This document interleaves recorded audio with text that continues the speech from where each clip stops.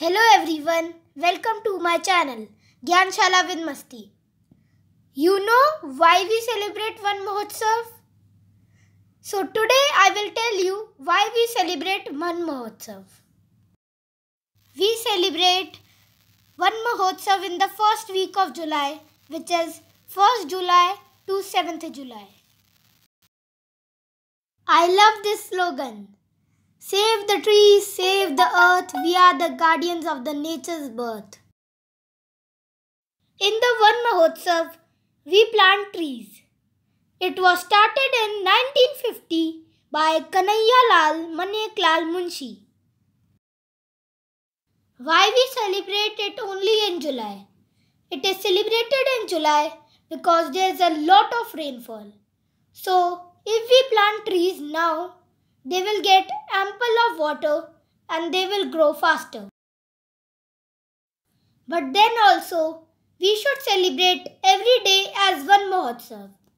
Planting trees help us in many ways. As you know, there is a lot of air pollution. So trees help in purifying the air. So we should plant trees as much as we want. So they help in preventing floods and soil erosion also, as their roots hold the soil. They also help in reducing global warming, which helps every living being. So we should plant trees everywhere, in our schools, in our offices, in our homes. I've also planted some plants in my home. I will show you them. I have planted both indoor and outdoor plants in my home. So let's see. I also planted some plants. So these are some of these. This is the jade plant. This is the meetha neem. And there is some podina also, which is known as mint. This is a croton plant. This is snake plant. This is mogra.